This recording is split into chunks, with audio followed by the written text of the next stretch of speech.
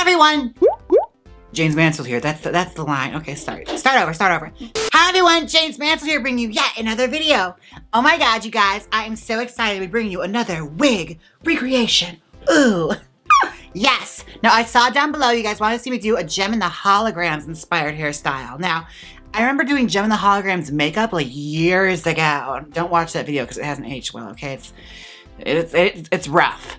Anyways, I'm gonna be doing Jem's hair today. Now, those of you who don't know who Gem and the Holograms is, Gem is a cartoon by Hasbro, I believe. Yeah, it's Hasbro. Yeah, Hasbro created it to sell a line of dolls that, you know, they made a television show to help cross-promote the dolls. It's sort of like Transformers in that way. Anyways, it happened in the 80s. It's on for like a few seasons, maybe even just one. But like it has a really, really big cult following. So I decided I'm going to honor your request today. Yes, we're gonna do Gem and the Holograms. Now, of course, we can't do a Gem wig without pink Gem hair. So I will be right back and bring our wig into frame. Woo, transitions. All right, I am back. I have the pink wig right here. I pre-curled it beforehand because Lord only knows. Every time I do this, I always forget to do that, but I actually did that step today. So I pre-curled it and also did like a forward roller for the bangs. As y'all seen before, it's just your typical 80s kind of preset. So first things first, we're gonna start teasing her. So I got my teasing comb ready. We're just gonna hack into her. No, we're not. I take that back. We're gonna do some hair cutting first because Gem's hair is sort of layered. So I'm gonna cut a few shorter sections in the front just so I can work with that. And it's gonna angle downward, you know, create tiers of hair so that I can tease this up and get big volume. Ooh, stay there. My comb's like, hello. Now I have to say, I was really thrilled to see that people still are interested in Gem and the Holograms after all this time. Now, I wasn't around to watch it, but I did have a lot of friends that were really, really into it and like had like cassette movies of the show. I was always more Barbie and the Rockers kind of girl myself. That's what my sisters watched a lot. That little cassette tape, Barbie and the Rockers, which was like Mattel's, you know, bad, you know, imitation of Gem and the Holograms because they were being outsold for a hot second there. It's kind of a theme of Mattel, you know, the second another doll brand starts to outsell them, Barbie's just like, oh no ma'am, we can't have that. I can rock out too. And she did. Gem and the Holograms was essentially kind of like the proto Hannah Montana, if that makes any sense. She was like this blonde girl who had like a special effects hologram machine that her like genius father had made. And he also left her like a house that she made to an orphanage. There's a lot of storyline that went into this television show. Watching it back, you're like, what in the world? But yeah, she like was a rock star who lived a double life as a woman who ran like a foster home. And she had, you know, her rock star friends, and she had a punk rock band called the Misfits that would cause chaos and hated her. Who are, you know, in hindsight, the more fabulous looking group, let's be honest. And they had better songs like the Making Mischief. That one, oh, so good. But yes, I mean, that's essentially Gem and the Holograms plot in a nutshell. She had a boyfriend with purple hair and she liked friendship. And yeah, that's about it. That sums it up. It was essentially just made to sell dolls. Like the television show was made to sell toys. And boy, did they sell.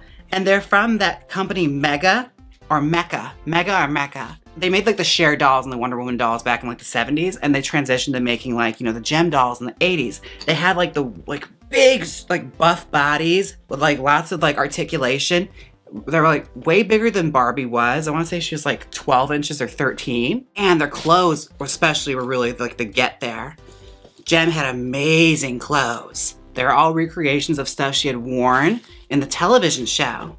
And if you can get your hands on it now, they actually are worth quite a bit of money because they didn't make a whole lot because like I said, the show is only on for like a few years. So it's quite a rare find to find like a Gem doll in pristine condition. Yeah, never got into the Gem collecting though because those dolls are huge and that's gonna take up way too much space on a mantle. I already got enough to worry about my vintage Barbie dolls. Okay, just gonna brush through that just to get rid of any hair that got tangled up. But she is the perfect length and cut to start gemming her out. So, everything is falling apart around me. I am going to begin teasing her. You already know what I do here. I just take a bit of hair, pull it up. It's essentially an 80s tease style.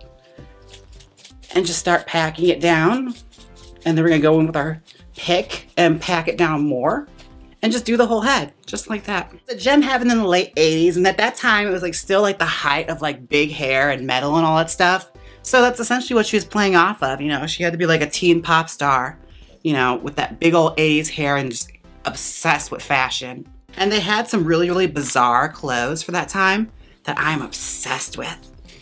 Bitter Betty, or Sarah Andrews as I know her as, she had like a replica made of that pink dress with the ruffles on it. She wore it at like a gem party here and I was obsessed. It was so cute.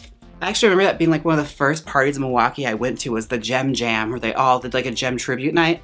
And I dressed up for one of the first times wearing this outfit, so glad to bring it back out of retirement. I forgot what I made this outfit for. It's like aerobics instructor, like, you ready to work out? Oh yes, it was Let's Get Physical mixed with Dixie Carter from her home workout video where she's doing like yoga. And like, she talks about what the yogis do called Lion. And it's like Dixie Carter from Designing Women doing this primal scream like, ah. And I extended it out really, really long and had it go into like guar or something. Oh, so much fun. Remember, we can go out. All right, and I'm gonna tease the rest of this and I'll be right back. All right, I am back. Everything is all teased out. As you can see, she has big old hair, and some of y'all might look at this and say, oh, she's done. But no. We have more work to be done yet. So I'm gonna take my scissors. I'm gonna grab that section that I took off for the bangs. I'm gonna pull that down. Yes, you are bangs now. So I'm going to take little bits of time and just snip away. And that'll be our placeholder for bangs right now. And do the same thing around the other section of the face, because Jem has sort of like an anime kind of vibe to her hairstyle where it like cuffs inward like that. It's almost like a bubble cut. You know, she had a fringe that dipped into itself, like a shag. So we are going to honor that and try our best to emulate it by taking little bits at a time of the hair away. Ernie left his ringer on. That says, Jaymes, why are you being so shady? Oh my gosh. So I just found out that iPhones, you can label people in your phone contacts. I'll show you. Hey Siri, label Trixie Mattel as my ugly friend. Okay. Do you want me to remember that Trixie Mattel is your ugly friend? Yes. Okay, Jaymes, I'll remember that Trixie Mattel is your ugly friend. Oh, I love that. Ugh. You learn something new every day about iPhones, I swear, you guys. So, let's get back to work. All right, let's do this. Let's start snipping away. Like I said, similar at top too. We're gonna create like a little bit of a shag going on here that trickles down, because that's kind of how her hair was. It trickled down short and then got long. Now, if memory serves, I believe the Jem character is all like an illusion, like it's all a hologram being projected on her by Synergy. Yeah, I'm pretty sure the machine's name was Synergy. She had like a magic computer that like put clothes on. It makes no sense, okay? It's a weird show. But yeah, and with Synergy's help, she would become the rock star Jem, who, I don't know if she used the hologram to make her a good singer too, but she did that as well. And I actually am followed on Instagram by the voice actress, Samantha Newark. She's fabulous. She's totally leaned into the Jem mythology. She loves it. I'm not sure how she felt about that new movie that came out, but not a lot of people felt a good way about it either, so I wouldn't blame her if she didn't like it. I never saw it because I don't support Juliette Lewis's career, okay? I just don't. And those are reasons that are just gonna have to die with me, all right? You're just gonna have to learn to live with that. Okay, keep going. And she's already sort of coming along. And I already can start to see like the hair forming in itself. You already kind of see it? And that's just working with the teasing that's already in there and trimming off little bits at a time with the ends. Everything is looking good. I got hair all over my lap, but I can live with that. Ooh, she's looking gorgeous and glamorous so far. Now it's time to start smoothing it because she's got the shape, but she does not have, you know, the niceness and smoothness of Jem's hair. So we're gonna try our best to start. Smoothing as everything falls apart around me. Okay, grab a brush, start brushing through the ends to get a smoothness going. And as you can see, there is some hair that's sort of trailing down that should not be there. So that's part of why I left it long, so that we could adjust the bangs as we saw fit. All right, you guys, so if you don't know, I'm officially gonna be moving to Vegas on May 14th. Yes, I am. I'll be making the big old jump over to Las Vegas. And in between that time, I will be shutting down my business. So if you're going to be like trying to buy stuff from my website, you're just going to have to, you know, hurry up and get it in, or else once it's gone, I'll reopen it again in Vegas, but you just kind of wait that little bit of time. It's going to be a small window of time, okay? Not a long time. I don't like to keep you folks waiting. Of course, I'll still be making videos and all that stuff, so don't worry about that. I just want to come back with like, you know, a new revived energy and really attack that business with a lot more fun new stuff. So for those of you who have supported me, I thank you. It will be back. It's not gone yet, but it will be gone for just like, you know, a moment.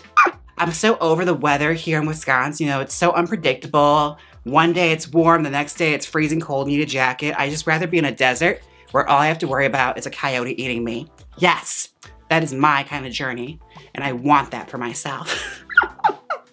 Okay, now, that's, we're gonna do the same thing with the front as well, where we're gonna continue to go through with the brush and bring it together and bring it under. Because like I said, it sort of shags in the front with Jem's hair. And it's a little unpredictable because, you know, it's rushed animation, so sometimes the hair looked a certain way and sometimes it could be a little crunchy. Sometimes people are missing limbs because, you know, it was made on a shoestring budget in a limited amount of time. Probably under a lot of different animation studios too that we just did not know the style. That's always fun about those old shows. Like sometimes you'll watch it, you're like, what happened to Daphne's hand? They're like, it's on for the screen for a second, no one's gonna notice. But when you did, it could be traumatizing. I mentioned it before, but in case you're jumping in later on in the game, I will be closing down my P.O. box as well very soon. So don't send anything else to that P.O. box out of fear that I might not get it, okay? And forwarding is a nightmare. So I'll reopen that later and make a big announcement. If you want to send, you know, wigs or stuff to be transformed to my videos, I'll let you know when it's back up and running. I'll get to it, I swear. This I swear. Oh my God, like the Nick Lachey song about Jessica Simpson. I promise, I'll keep that promise, okay? I will keep the promise. Or try my best to. Ah! Oh no!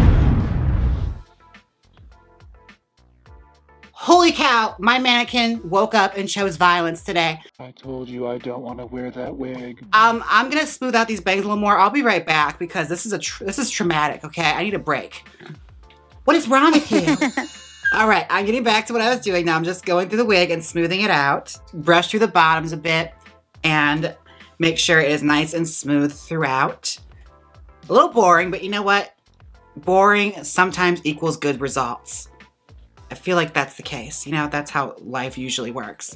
Unless it's like a standardized test, and that's just boring. Yeah. Okay, so I'm just gonna go through this. Oh my God, speaking of which, the scandal. I've been watching a lot of Netflix recently.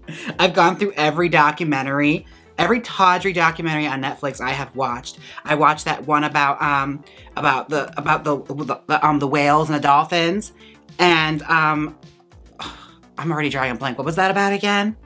Whales, dolphins. Seaspiracy. Yes. Okay. Seaspiracy, and it was about how hunting whales and dolphins is bad, and how fishing is bad, like mass fishing for like food and stuff, which I already was kind of on board of team don't eat fish because eating fish is nasty. I will stand by that statement. Eating fish is nasty because as they say in Drop Dead Gorgeous, don't eat anything that carries its house on its back. They swim in their own filth. Anyways. Yeah, I watched that, and I also watched that other one about the admission scandals with the rich people buying their kids' colleges and having some like dude make Photoshop pictures of their kids on like rowing teams and stuff. So terrible. Maybe glad I didn't go to a real college. I'm glad I got sucked into a for-profit school and left, you know, when I got hip to it. Oh, what was the other one? I started watching a couple series. I watched a series. I don't want to say it's a telenovela, but it's a telenovela, okay? It's called Who Killed Sarah? Yes. And again, I have to stop doing this where I ruin everything for myself. Like I got to like episode 3 or 4 and you got flashbacks and you saw that Sarah didn't like gay people. And you're like, well, I don't care who killed her anymore. Let her stay dead. I don't care. Good riddance. Yeah, they weren't making a good case for Sarah and me for wanting to like see her vengeance. They probably should just change that name to somebody would have killed her eventually. It got me on like a fix of telenovelas and I started looking up old ones like Mari Mar or basically anything starring Talia, like so every telenovela ever. I didn't realize she was in so many telenovelas, oh my gosh. She was in like 3 at once at the same time. It's crazy, that girl's career. Oh, remember that tragic crossover she tried to make? Oh my goodness. That song with Fat Joe? Oh my goodness. And like tried to advertise her like she was J-Lo. So weird. That was a weird time. And it had like A Little Bit of Love was the sample before Ariana Grande took it for The Way. That Brenda Russell song, which is by far the superior song no matter what. Fight me on that. A Little Bit of Love is the superior song. I don't care what you say. Don't want to be a player. The Way. Brenda Russell wins. Okay. Now.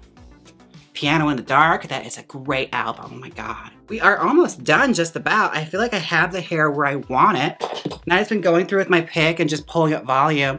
And if you want to make it even bigger, you honestly just do a double stack. But that's kind of how her hair was. It's like a shag, you know, double stack. It's like a shag, big 80s hairstyle.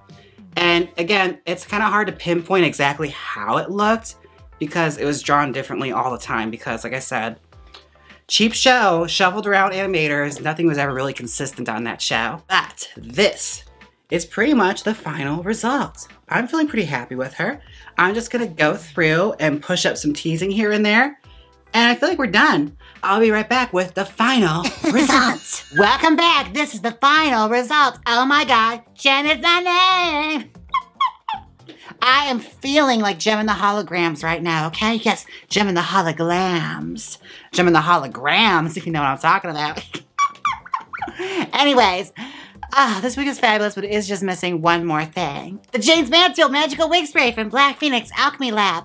Let's just give this wig a spritz.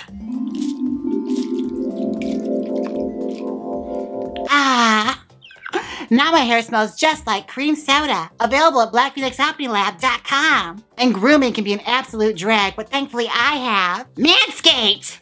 Use my code JAYMES20 for 20% off your purchase, plus free shipping. And I would like to take a moment, a VENMO, where I thank everyone who's tipped me on Venmo, and I also have some PayPal monies. I would like to thank Brian, Sergio, Sean, Steven, Margot, Taylor, Sergio again, good Lord. Much appreciated though. Meave, Honey LeBronx, thank you girl. Monica, and I also have a PayPal from Regina, Paul, and Jan. Thank you all so much for the tips on Venmo and the PayPal monies. Now thank you so much for the suggestion for Gem and the Holograms. I hope this is everything you hope for. I feel truly, truly, truly outrageous in this. Oh my goodness. If there's any wigs you want to see on this channel me recreate or anything, let me know down below in the comment section. I'm always open to suggestions, yes. Now, don't forget to like, comment, and subscribe. And until next time, bye. Now hit the outro.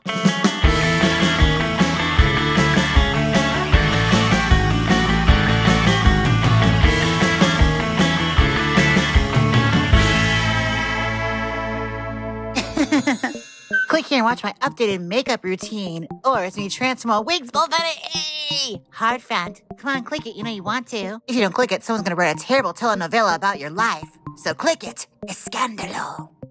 Do it.